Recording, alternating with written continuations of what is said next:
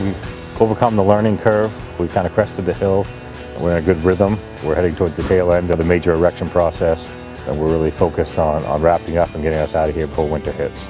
It's a job that began in the dead of a harsh winter with the efforts of Cianbro's site work subcontractor to prepare the mountaintop job site and subconsultants who adjusted to numerous permit-related delays. Nearly a year later, the project approached a smooth completion in the cold mists of November. 13 3.3 megawatt Vestas wind turbines were erected by Cianbro crews along a 6.5-mile ridgeline owned by a private landowner in Penobscot County, Maine. The team also installed 18 miles of transmission and collector line, as well as a substation switchyard where the electricity generated by the turbines will tie into the New England power grid. Team members on the job say it has been an all-out effort to meet project milestones successfully. It's been all hands on deck since the day we were told to go. We had a few months in the beginning to get prepared and to get out of the winter season and get through mud season and posted roads. And as soon as those posts were lifted, it was all hands on deck and all go.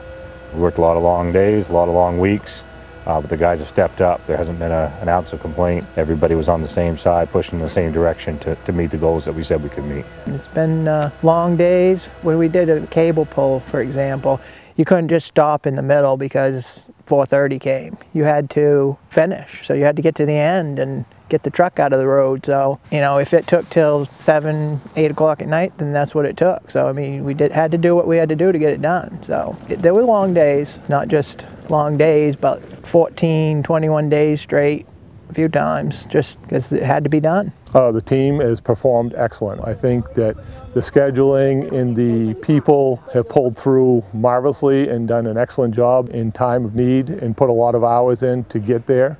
You know, I think that's some of the things that Cianbro does well, is that we really dig down and we use the full depth of the company and draw from that resource and bring people in. As a company, we band together to get it done. There's not a lot of time outside the job, but it's such an interesting job and it's such a fun job, and what a unique opportunity that it's been a great experience. There's some sacrifices that go along with that, but it's part of the work, it's part of the industry we work in.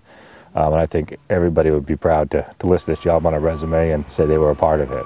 So there's been some long days and some long weeks, but it's been a very good experience. The team has experienced good relations with homeowners in the area who will benefit from Cianbro's efforts to upgrade power lines. Instead of power outages during the winter months, local residents can expect a more reliable system to bring power to their homes. Meanwhile, Cianbro can expect to attract attention from wind developers who need companies with expertise in the wind energy field. We upgraded 18 miles of line to get here from the substation, so majority of the main road had been neglected for so many years that the tree growth and all that stuff had been encroaching the power line. So every time the wind would blow or the snow would get on the trees, it would push them into the lines and took the power out. So they were constantly having power outages. They said in the wintertime they'd have power outages sometimes up to 3 times a day. We probably fixed 85 to 90% of the line on this road, which will pay dividends for them in the wintertime so that they're less apt to lose power. Yeah, I think it's going to be a very successful job. We have an extremely happy client.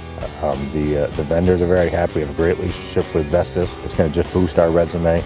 There were some challenges initially through the permitting phase, condensed the schedule, went from an 18-month project to an 11-month project, and if we were able to finish like we planned and meet those milestones, it's going to be a great feather in the cap of Cianbro to show that we can overcome and we can get done what we say we're going to do. To me, it's the challenge of, okay, it's something different, which is why I like this line of work in the first place. It's not like factory work, it's not like an old grind of you do the same thing day after day after day. Just in the nature of the work, it's different, and I like getting back into doing more of these terminations.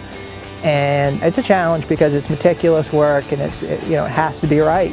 You've got 34,500 volts going through these conductors, and those terminations have to be perfect. So it's very challenging, and it's again satisfying when you do the testing and everything's good. You feel good.